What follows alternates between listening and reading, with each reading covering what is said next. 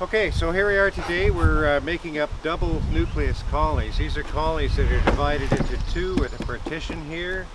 They have vent holes at each end of each nuke box. And what we're going to do is fill them up with 5 frames. We're splitting up hives so that we're putting up 2 frames of brood on each side. We put 1 really good brood frame and then maybe a partial frame of brood, a frame of honey, an empty frame, and a foundation frame. So each side will get those same 5 frames. We do this in kind of an assembly line style. We'll be carrying a hive to this location, dividing it up, and we leave 1 frame of brood in the hive. They get the returning field bees and they get the original queen. We find the queens as we're going along, so you'll see how that goes once we get started. It's a little bit rougher than some of our other jobs, so we're going to put a veil on.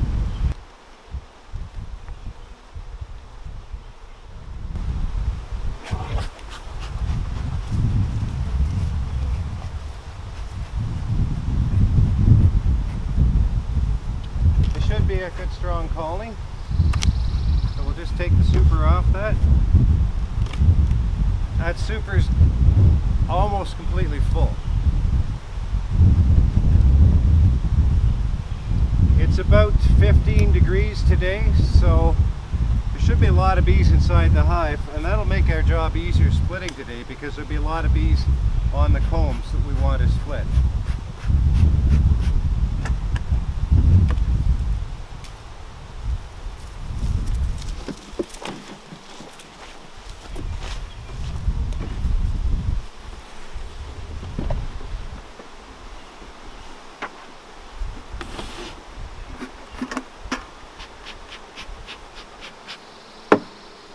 Now we'll take a frame out here.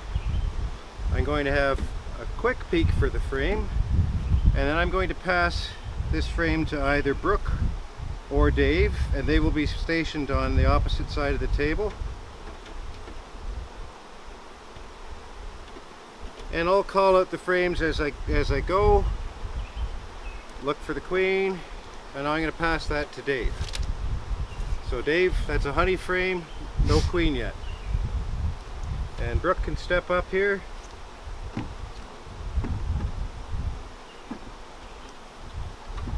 Brooke, that's a honey frame, no queen. So you can see Dave has positioned that honey frame, leaving lots of room to put brood frames in. So a quick look for the queen. We happen to have a frame of drone brood. I'm going to leave this with the original colony. Lots of drone in there,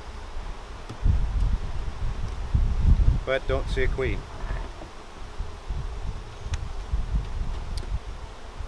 So we'll look at the next frame and then look here. Beautiful brood frame. So this will be a full brood frame. It will go next to the partition.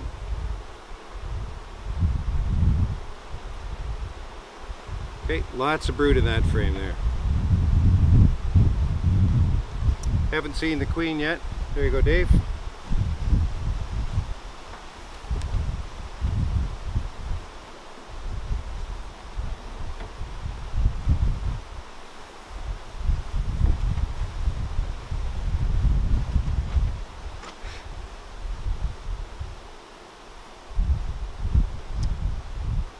There's a lot of open brood on this one, not a lot of cap brood, so that will be what we call a second frame of brood.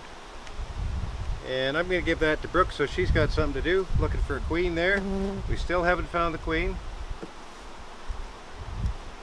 And that will go in the second position, so not right next to the partition.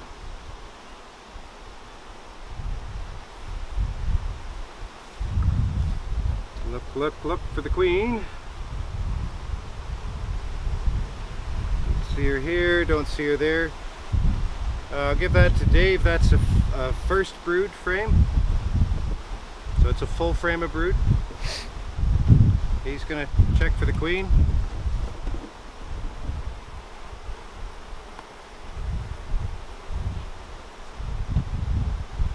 And that's another beautiful full frame of brood. So I'll give that to Brooke, and she's going to have a good look for the queen because we still haven't found her.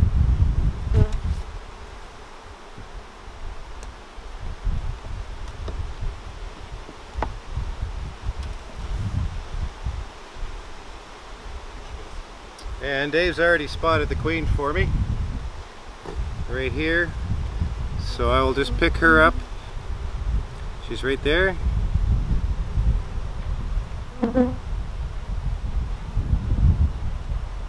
Okay, so we're just going to pick her up and pop her into a cage. Great. There you go, Dave. You can figure out what that one is. Just call it out. That's a uncapped brood, but a full frame of brood, so we'll probably go with the second. Sounds good to me. Great. Now we do have to leave something for this colony here, and as you can see, we're not going to fill up all these boxes with one hive. But now we don't have to look for the queen. That's a second brood frame. Actually, let's give that to Dave. We'll finish this one up, and he'll finish his two there. Here's a nice, good, solid brood frame to leave for this hive. And they've got this brood frame. We'll give them a frame of honey, put it right here, and then fill this up with empty frames.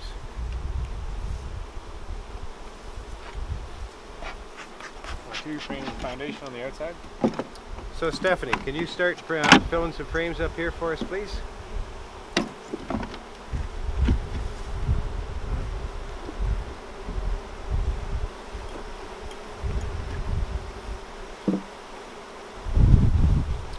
Okay, so we're going to put our empty in there and our foundation in here.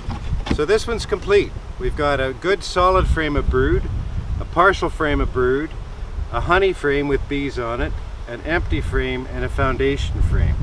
So that's our split. If we look over on this side, we've got that one filled up, but we're only partly full on this one. We'll continue to fill it on the with the next hive. Although we just need a honey frame there, right? Got that's more of an empty frame. There's a honey frame. And a wax moth. We'll get rid of that. And I'll get this. We'll get that in there first. Dave, you want to put that in? So our honey frame in there. Our empty frame. Okay, we got one box done. So now we'll give them a little bit of smoke. Those frames actually had a lot of bees. Sometimes we end up shaking some frames out of the honey supers on here to add in with that, but this one will be okay like that. So we get that on here. Now what we're going to do is take this back to, or take this to another location. You can see the entrances are taped shut, so the bees can't fly out. We'll keep them nice and cool. We'll move them to our other location. We'll put a queen cell in each side, and then we'll cut a hole in here, as you'll see when we do the rest of that. So that now can go to the truck. Catherine, can you and Stephanie carry that?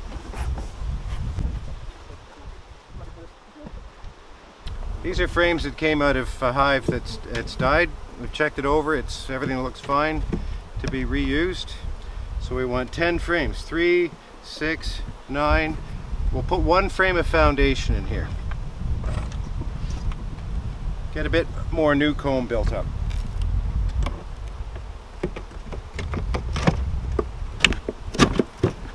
All right, that one can go back, and we will reintroduce that queen and put the honey super back on. So that's it. That's making up these double nukes. The first step of it anyway, getting them made up. These frames weren't hanging straight up and down, so I'm just reorienting them a little bit. There we go.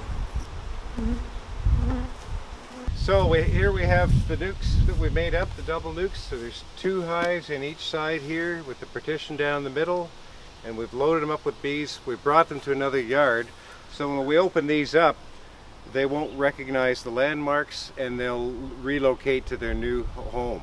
They won't be trying to fly home to the original hive.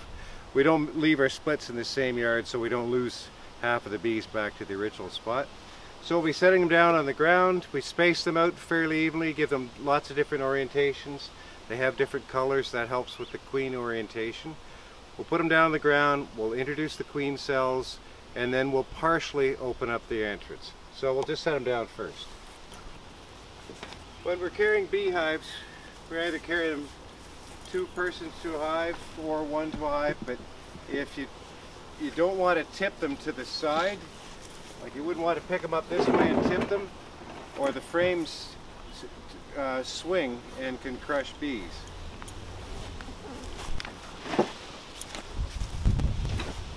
Okay, so here we have our queen cells in a queen cell incubator.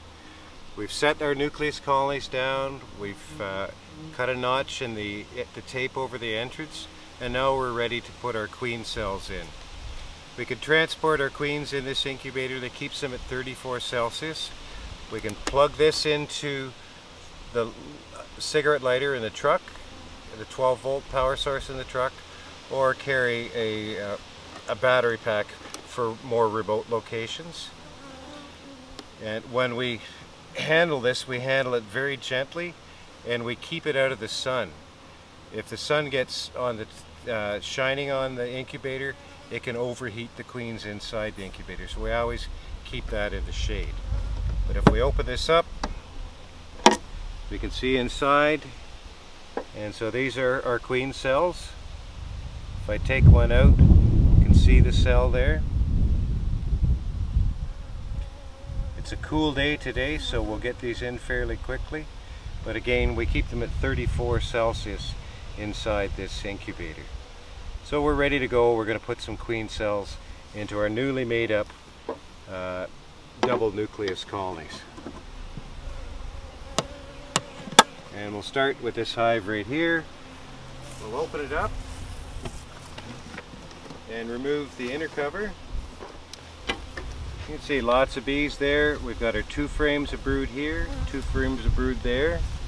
And on the outside are honey frames, an empty frame, and our foundation frame. We're going to put the queen cells right in the middle, in between the 2 brood frames. Dave's going to put those in now. You have to handle them very gently. Sometimes you even need to poke a finger in just to make sure there's a bit of space to get that cell into place. Then we put on a canvas cover, and that canvas cover is sealed down against the partition, and that keeps when those queens hatch out, if they could get at each other, they would fight and one of them would die. So this seals the bees up from one side to another, and then we put on a canvas inner cover over top of that. When we come back in a month, we will open this up to see if there's a mated queen in this side and a mated queen in that side, and then we're all ready to replace this inner cover with a queen excluder so that we can super these colonies in common. We'll show you that a little bit later in the video. But for now, we seal that up tight, we put the lid back on, and carry on installing the cells in all the rest of the nucleus colonies.